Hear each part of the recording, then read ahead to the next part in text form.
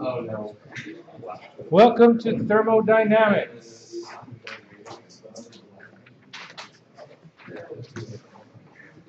We are on. It's the last bit of the chapter about entropy, at which point we have all of the tools we're going to need, and now we can start talking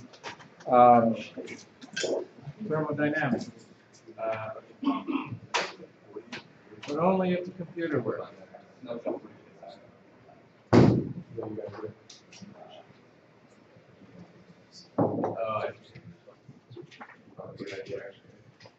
So we got one more example.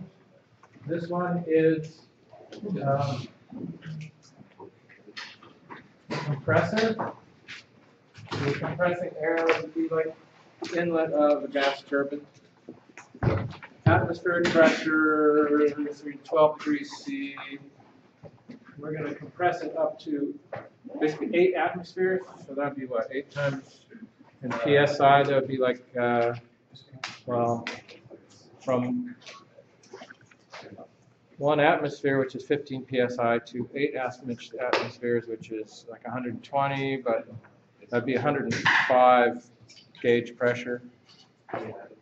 These are always, anytime you're using ideal gas law, anytime you see that exponent in there, especially, it's all absolute temperatures and pressures. Keep that in mind. So, want to find out how much work, thermodynamic work we're doing, and how much actual shaft work it takes to get it done. The isentropic process, something with the same entropy, gets us the best case, so 100% efficient case, and in the real world we're only 80%. So where did that go? That actually just disappeared. There was a data point with 80% isentropic efficiency. They knew that from the design of and it was on here just a minute ago, so who knows. Anyway, so that's what we're going to do here.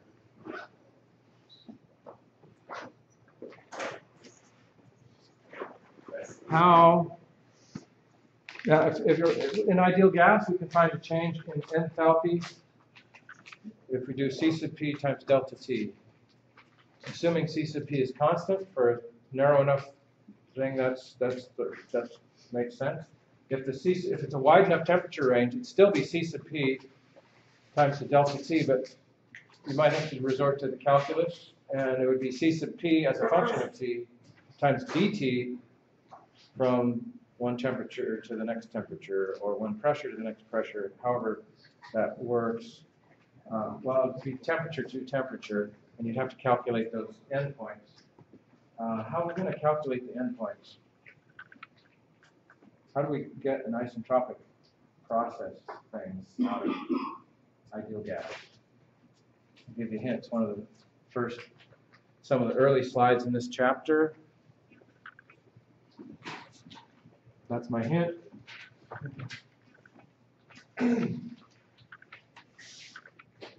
This page here, if you've got and I don't see a lot of that, but these notes that I have here, how many people know about Canvas?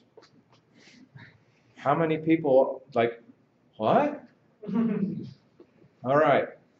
Go on to Canvas, and I printed out the notes for you to use, if you choose to use them. And if you did choose to use them, then you could circle this, because this is how you correlate volumes and temperatures and pressures for an isentropic process. So I was given pressures.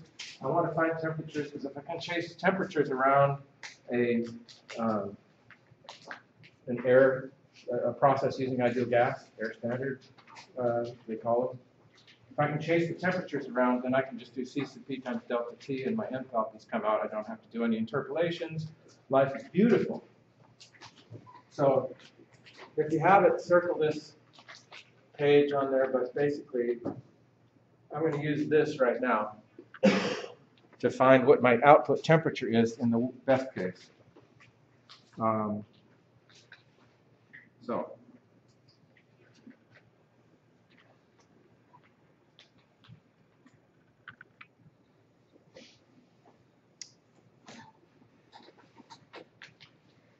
And I started this, so I'm covering up the evidence. Basic process there. If I want to find my work, I need to find the temperatures.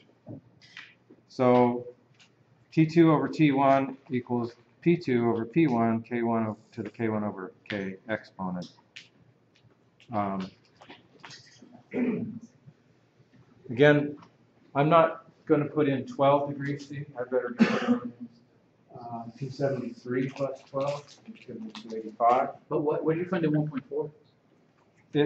It's Given? It wasn't. It's a property of air, and it's a property of hydrogen, and it's a property any N2, O2, H2 diatomic gases. Diatomic gases have the K is the ratio of specific heat, C sub P to C sub V, enthalpy to internal energy, whatever you want to call it. That it's actually literally calculated from C sub P divided by C sub V, and they both stand in for enthalpy, internal energy. So that's turned out to be one. Basically saying that enthalpy, 40% of enthalpy is probably work, because the C sub V, which is part of it, is just the motion of the molecules, the actual energy in the molecules. Too confusing. Anyway, that's what's going on. Okay. And based on the isentropic thing, we came up isentropic relations and C sub P versus ideal gas constant and all that. That's where this exponent came from. It's outlined in the book. Okay. I got 285 Kelvin times 8 over 1, 8 atmospheres over 1 atmosphere to the 2 cents exponent gives me some new temperature. When you compress something, it gets hot. You notice this especially if you take a bicycle pump and try and pump up your car tire, which I had to do a couple times. And the bottom of the bicycle pump, where the compression is, it gets hot. It's too hot to touch if you do it long enough. Your pump is too small and your tire is too big.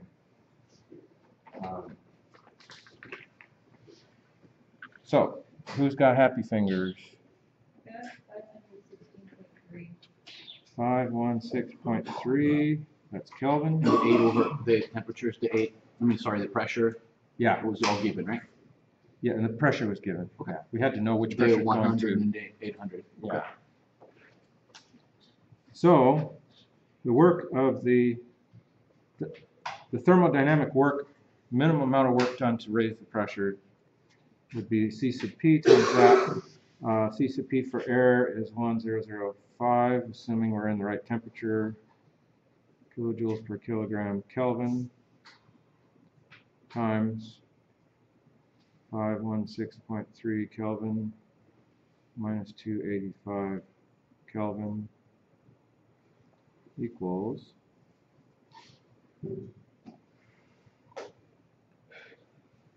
C sub P delta T. 232, I'm guessing. What do we get? I mean, half a percent bigger than the difference between these two, and that's about 231. 232 points. All right.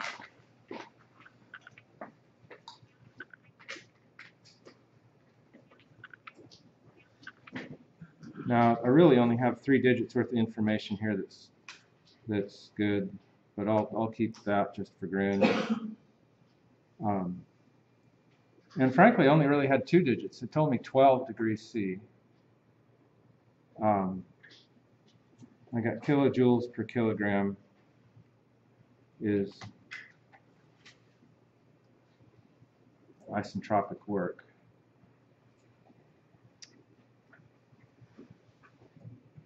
So that would be the minimum amount of work to be done if your unit, if your thing was 100% efficient. They did some things and found out that it was really only 80% efficient. Well, 80% of that.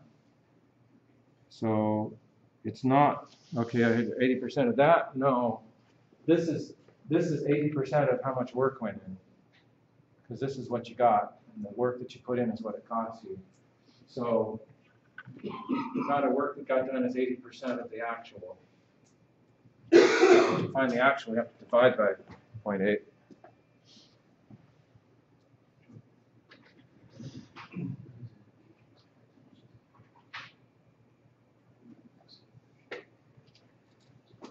Which means 258 plus that, so 290-ish. 19.5. Thank you.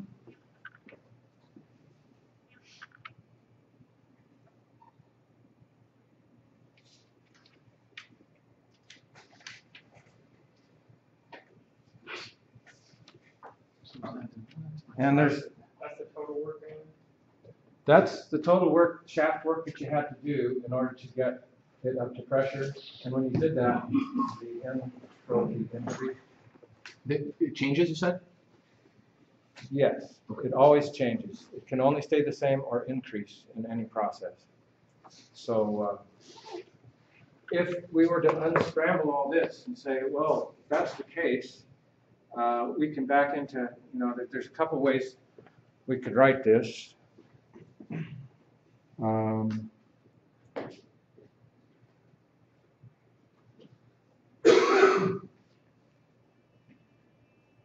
We could have gone in, we could have done a couple things. We can solve this for what, I'm going to actually push it and say, what is my actual temperature?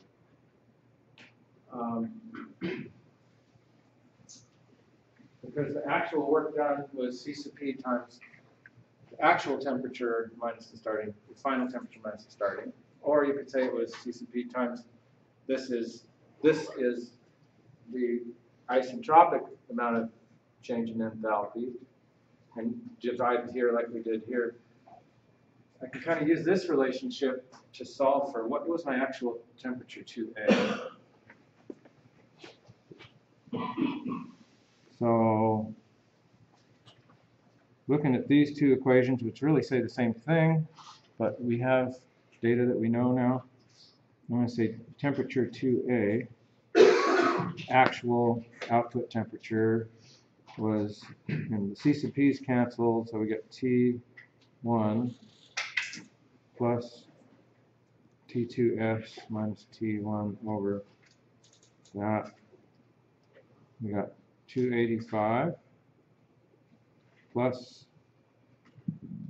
516.3 minus 285.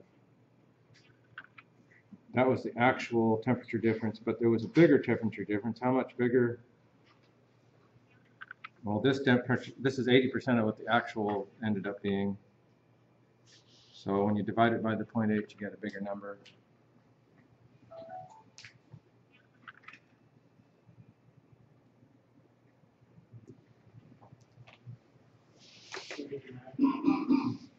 How much? 289.1. 389.1. 289. Oh, 289, got it.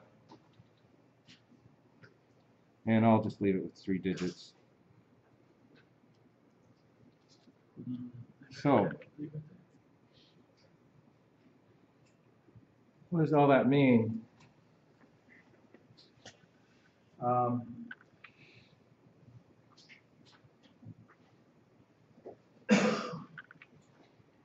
Really, 289. Seems low. Yeah, it's higher, but it's not. It doesn't seem. This. It should be this. Yeah. Let's try that one again. Got like 574. Yeah.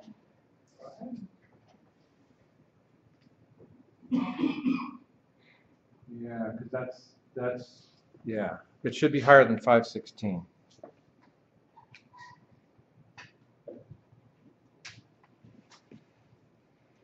Oh, whoops. I forgot to add 285. Oh yeah. Well, details. Devil's in the details. So in a perfect world, we would have predicted it comes out to 516 degrees. We measured the actual output, it came out with this amount here. So theory says it should be 516 degrees. We measured the reality, and then because C sub P times temperature difference is the whole ball of wax, that's what our efficiency, we can calculate an efficiency if we measure the output temperature and compare it to the theoretical.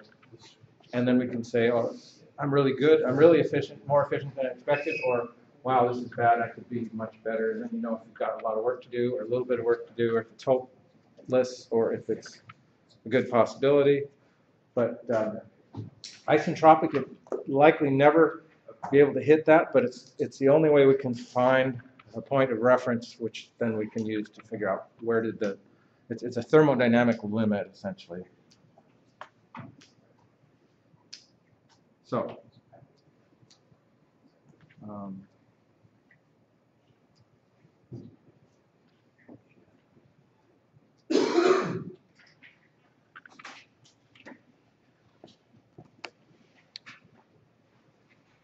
so that's how that one works. I'll probably have these notes posted this afternoon, maybe not, by tomorrow anyway.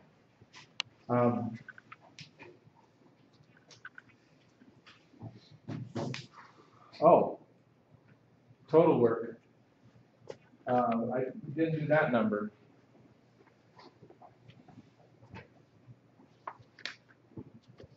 So the actual work done, little w was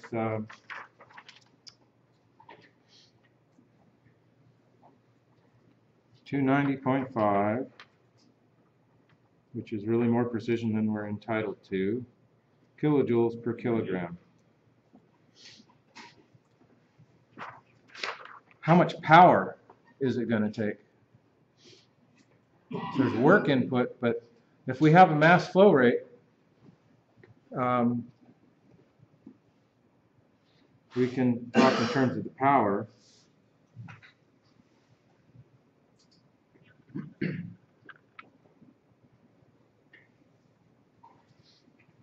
That's 2.2 kilograms per second.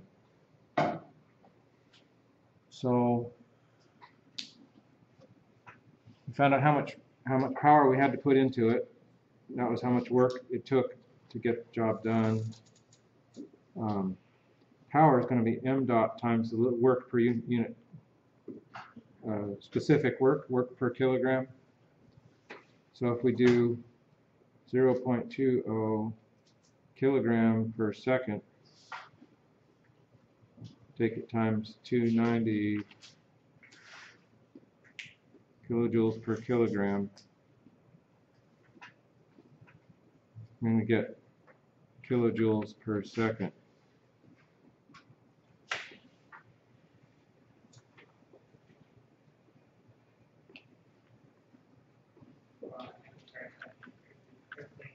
$58 point something. I was going to say close to 60 because it's 1/5 of close to 300, and that's It's 58. yeah, and 58. We really only had 2 digits worth of information to start with, 12 degrees C and so forth. And what's a joule per second? What's a watt? And we got a kilojoule. Don't forget the K's. Kilowatts. So we're talking 58 kilowatts worth of power input to the compressor to make that happen. That's like a lot. That's a big compressor. So it's, 105 psi gauge pressure at 0.2 kilograms per second of air, which is a pile. That's like, that would be like sucking all the air out of the big tank in the back of the room in 7 seconds or 6 seconds, something like that. Because it's about 1.2 kilograms per cubic meter, and that's about a cubic meter. So, okay.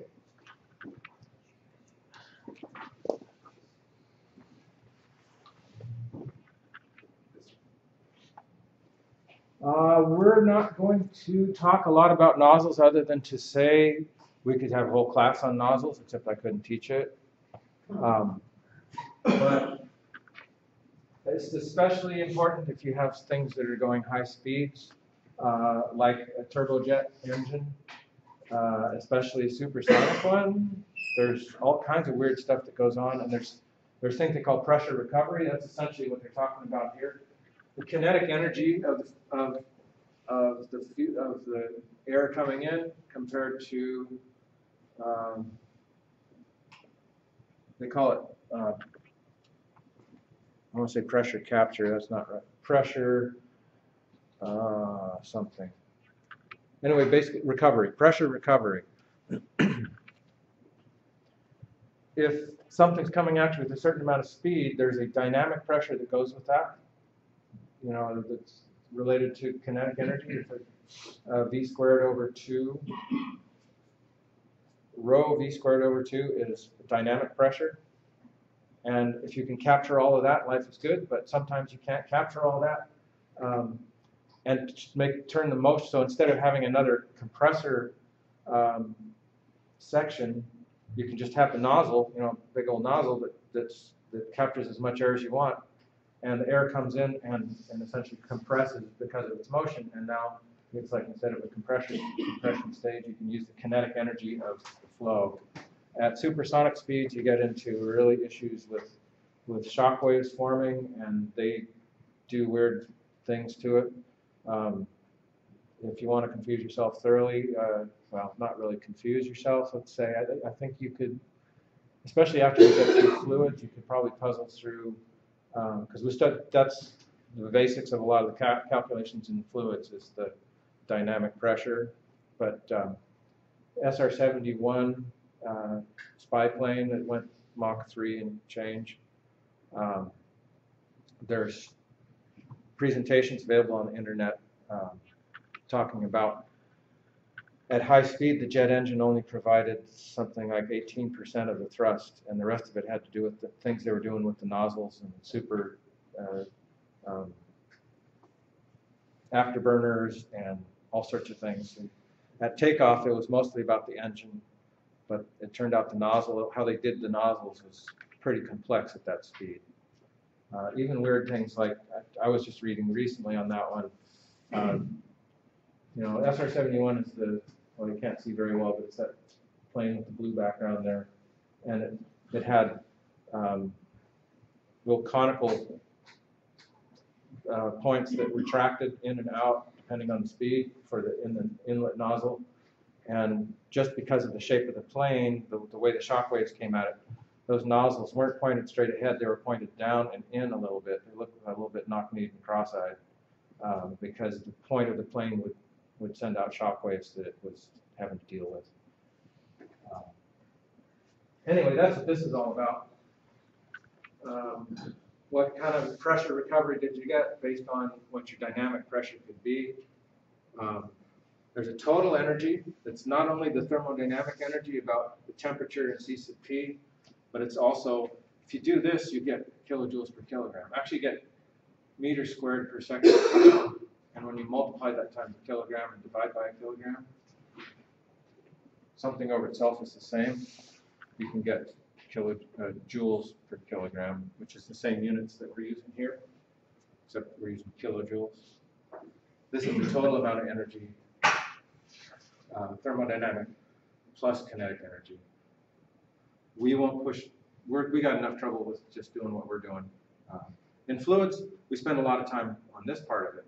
We don't really tie them together a lot. In 411, which is next hour, next year, we tie them together a little more.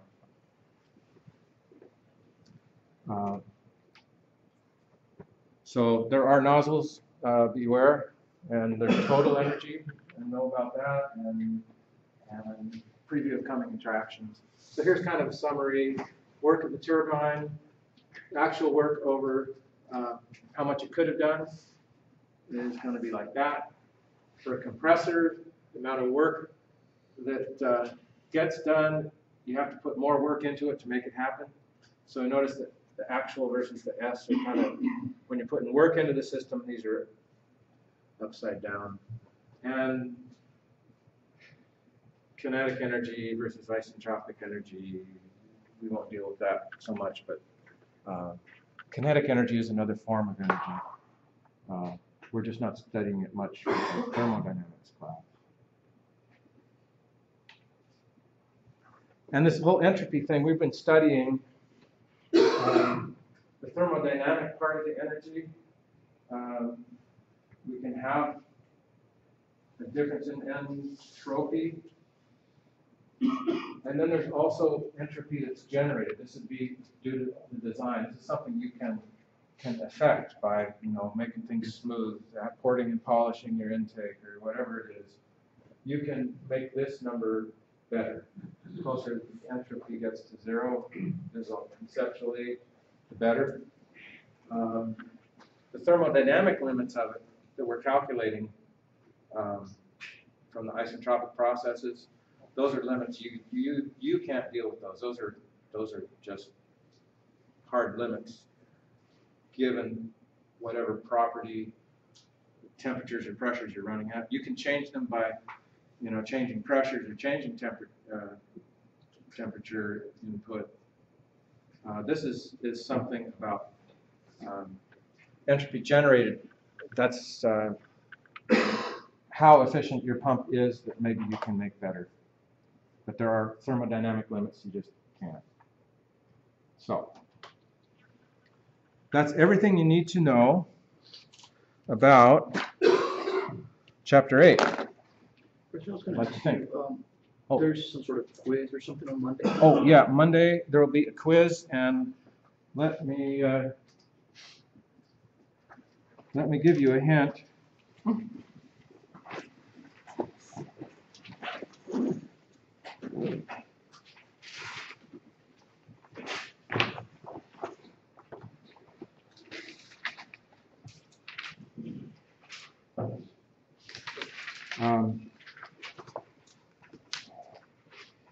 And really what it comes down to, this was sort of how the entropy was determined. They did this thing with a certain amount of heat flow happening, and there was a temperature at which it happened that's an ideal or a absolute temperature. That's so what we can say is for some process, change in entropy equals dq over T. Or we can say some heat flow could be temperature times ds. That's what I'm looking for when we do Monday. See how many people don't remember what that's about. That's the definition for entropy. Some sort of a heat flow that's happening at some temperature. As the temperature gets bigger, the same amount of heat flow would have less entropy generated. As the temperature gets lower, this number gets bigger, and that's why it sort of talks about the quality of the heat involved. And they actually, if you start from absolute zero and go up, or you start at whatever your reference point is, go up. For the steam table, it's ice water, and then you add a little bit of heat at that temperature, and you add a little more heat at another temperature. I'm not an expert on how they generated the tables, but this is the theory. But what that gets us to is, if you want to know how much heat flow, temperature times ds will get you there. That's why we can have these charts that are temperature entropy charts. And if we outline the process on the chart,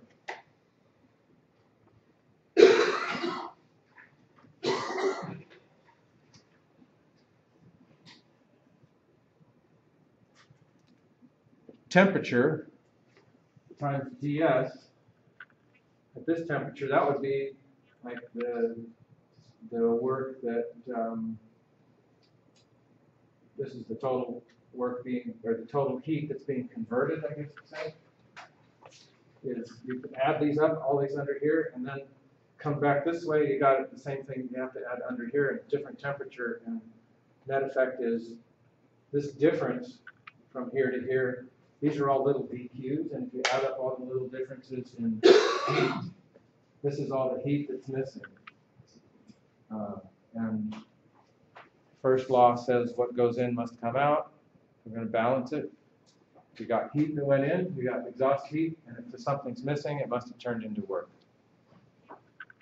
On a pressure volume diagram, it's pressure times the change in volume, and you get the same deal. Well, now you're on a pressure volume diagram, you're looking at how much, we put this much work into it, we got this much work out of it. We got more than we bargained for. A certain amount of work got done. Where did it come from? It came from the TS diagram. This heat got converted into the work in the PV diagram. So we'll use both of these diagrams now that we can talk about that when we talk about engine cycles. So all of this, I'll say it's the sum of dQs. We're not going to actually do calculus with it. This is just talking about it. And the companion to it is the pressure volume diagram. And these are not necessarily the way these particular ones work, but at some pressure, a change in volume means work that's being done. So this area here is the sum of all the little pieces of work, and these two, this is the work that magically showed up on the TS diagram. That's the heat that magically disappeared. So that's how we deal with that. What's happening Monday is we have the ABET is the accrediting body for our program, and we have there's 3 visitors coming to review stuff, and they want to see you in this class, and I'm not entirely sure what the context is for that, but I don't know if he's just observing it or if I have to leave and he's going to ask things of you guys or exactly how that works. But at any rate, we will have this quiz to make sure, first off, that you at least know that this is something you need to know, and take her from there. And so next week is there will be a test in lab, which says it's today, but I sent out the email on that, and next week is that lab, and this week coming up is, or this lab is a combustion chemistry worksheet. So make sure you print that out and bring that to lab. And that'll be something you complete in lab, and then you're done. You don't have a report to write on that one. So, all right. Next topic. You guys are so lucky. This is why we're here. We are now gotten to the point in the course where we can start talking about thermodynamics. What we've done up to now is talk about, again, we had 2 different worlds. We had the phase change world, basically the steam and the refrigeration charts. And at some point in the process, you turn it into a liquid. And then at some point you boil it and superheat and all that. There's the ideal gas world, where ideal gas law takes care of a constant pressure or a constant volume or a constant temperature process. The 4th process is adiabatic, meaning no heat in or out, insulated. Special case of that is isentropic, and we have to use that one to find that 4th case of no heat flow. But it's an idealized one. Now we're going to use that stuff.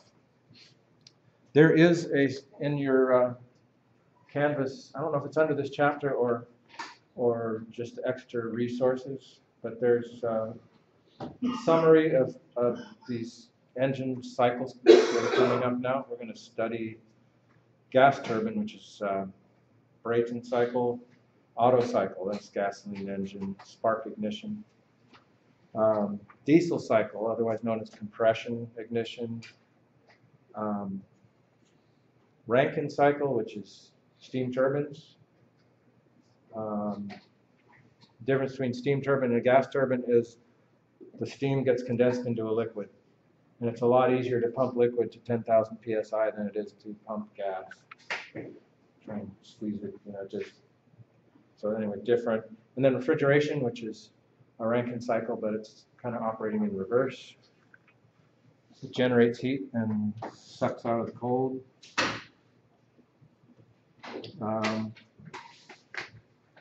And some of them are, you can have open or closed cycles. With your gasoline engine, your piston pulls in the intake and then it closes, and from that point on, it's a closed, the same amount of molecules, in theory, are in part of that cycle.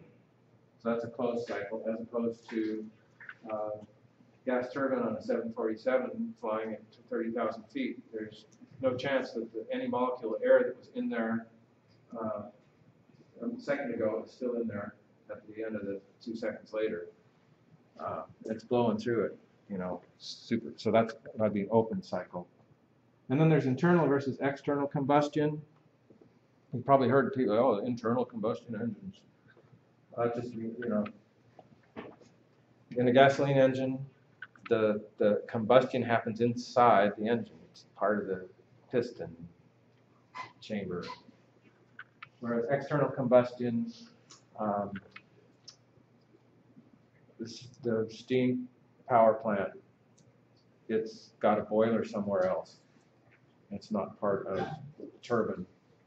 Even gas turbines, it's part of the engine, but it's not really part of the turbine. Gas gets compressed, it goes out into the combustion chambers, and it comes back as hot gas. But it is internal to the whole engine, but it's not internal to the turbine. So we're going to idealize, we're going to simplify things so that we can handle them. Not just us, but everybody. So we're modeling them as an ideal cycle with a reversible process, meaning isentropic. We're ignoring the fact that there's a machine involved and the machine has friction losses. We're only looking at the thermodynamics of the gas. We don't really care about how it's happening. The quasi-equilibrium expansion compression, that was a requirement for the reversibility of the isentropic process. It happens so slowly, there's no swirling going on. Does that happen? No. But we treat it like that. And then we say, this is the limit, and then we go test it and say we're 18%, 16%, 37%, 92%, whatever it is, as good as the ideal. And then it turns out things follow from that pretty well. We're not looking at heat losses going on, and kinetic and potential energy, we're not dealing with that. We're just looking at the thermal energy. So one way we're going to simplify things too is it would be hard if you had two things coming in and a different thing going out. This is what we're actually going to do this in lab today. Model how that works. How we're going to treat that. I mean, the combustion products come out with a different K. It comes out with Ks of like 1.3, whereas these would have a K factor of 1.4. And we're not going to, we're going to do just say, imagine your car engine. The piston comes up to the top under compression, and then we park it there long enough for enough heat to soak into gas so that it has as much heat as if you just fired off a combustion thing. So however much heat that flame would have given us, we're just going to say it magically appeared into the air, and the air comes out the other end. Does it really happen that way? Well, No, but it's not a bad, we're still taking the amount of heat it took, and this is still going to come out that hot. It's going to go up to that pressure. It's one source of error, but it still gets us something to grab onto so that we can do the analysis. We're going to do for the Otto cycle, for the diesel cycle, for the Brayton cycle, we're going to do an air standard analysis, which is exactly like that. Air comes in, magically gets hot, and air goes out. And then instead of an exhaust going away and then coming back, we're going to say that it comes around and we're going to magically just wait until it cools down to intake temperature and pressure, and then we start the cycle over. So we're just doing heat flows instead of combustion, and a heat flow instead of basically what's going on with the exhaust. It's hot exhaust comes out, and then we pick up some cold air and start over. So it's all about heat exchangers. Carnot cycle, which we started talking about, this is the limit of, because it has isentropic process here and isentropic process here and constant temperature here, you can't get something more efficient than this cycle. There could be other cycles that are also 100% thermodynamically efficient. They're not going to be more than efficient than this. This one's a nice one. And so this is the way it looks on a pressure volume diagram. Remember, the circle we're drawing around there leads us how much work got done. This was the work we had to put into it. That's the work we got out of it. And the difference between that's the work, that's the same as the area here. This is the heat we put into it. Here's the exhaust. The heat that's missing is what turned into work. These two kind of fit together. And the Carnot efficiency, the best efficiency for any thermodynamic engine you can get, would be 1 minus the ratio of the temperatures. Has to be in absolute temperatures. So degrees Kelvin or degrees Rankine for this to work out. That's the best case. No one's made one that actually works like that. So now let's talk a little bit about engines themselves. So we have a little bit of the terminology.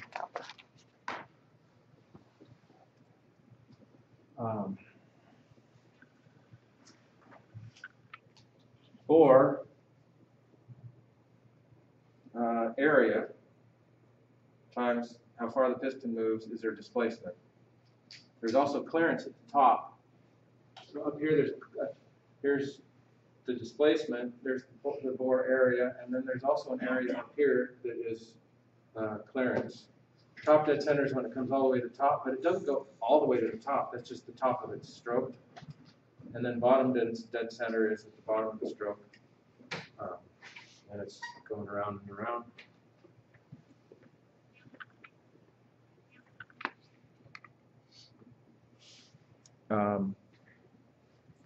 There is a clearance volume.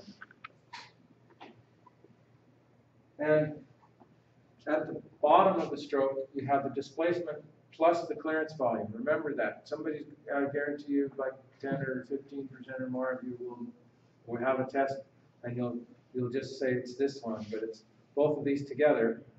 At the top of the stroke, it's that much. Just the clearance. Here it's clearance plus the displacement. And the compression ratio, which turns out to be very critical in the basic analysis, the air standard analysis of the efficiency of the engine, of the cycle, is going to be related to this. So compression ratio is not about pressure. It creates pressure. It's about volume. Really, it's a volume ratio. And the volume is clearance plus displacement divided by the clearance.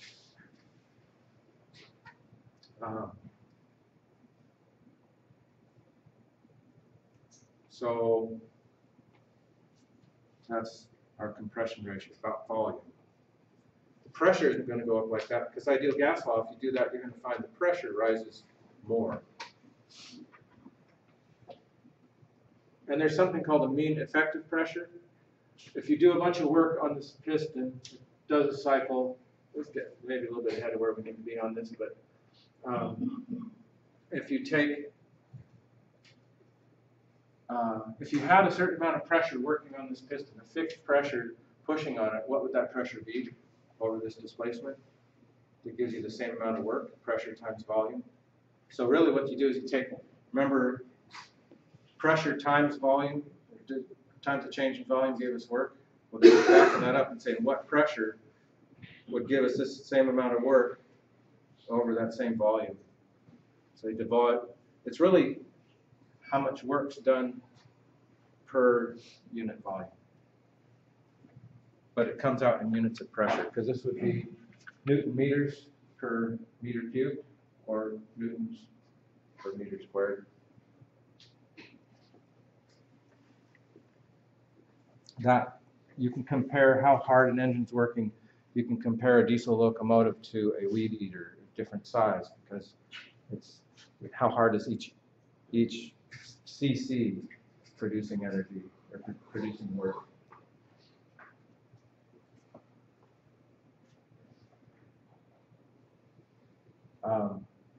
So now let's get into the cycles.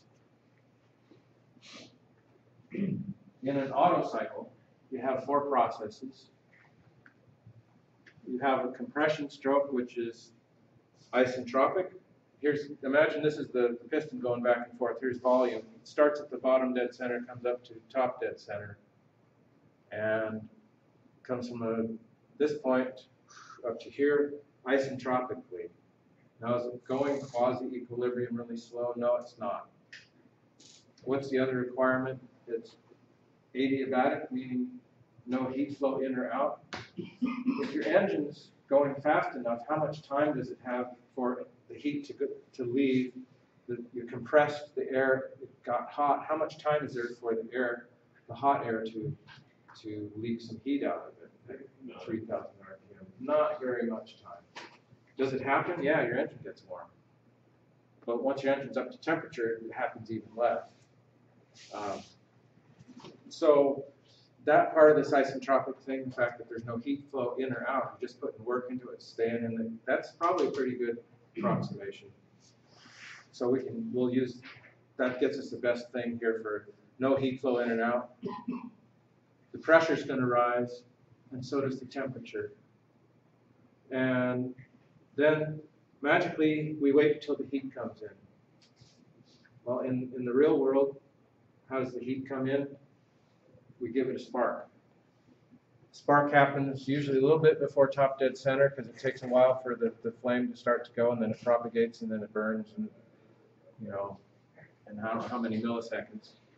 But to think about the motion of a sinusoidal curve, at the top 10 degrees on either side, it kind of doesn't move much. It's almost parked. So a constant volume heat addition, that's not unreasonable. That's a reasonable thing. And then isentropic power stroke. Again, no heat in or out. All of the heat that you added here is expanding there. Again, it's going so fast, there's no heat flow in or out. So it's that sort of that insulated adiabatic insulation restriction. That's pretty good.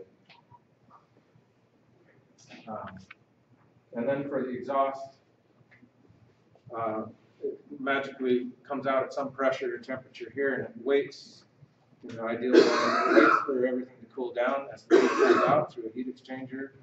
Well, how do we do that? We just open up an exhaust valve and push out the hot air and suck in the cold air, and now we're back to the beginning.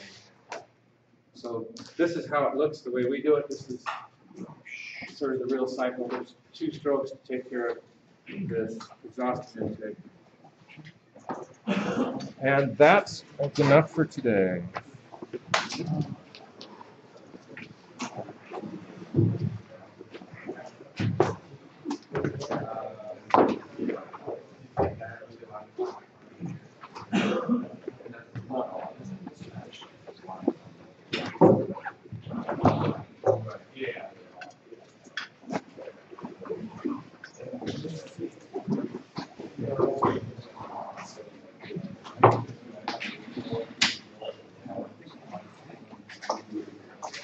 Here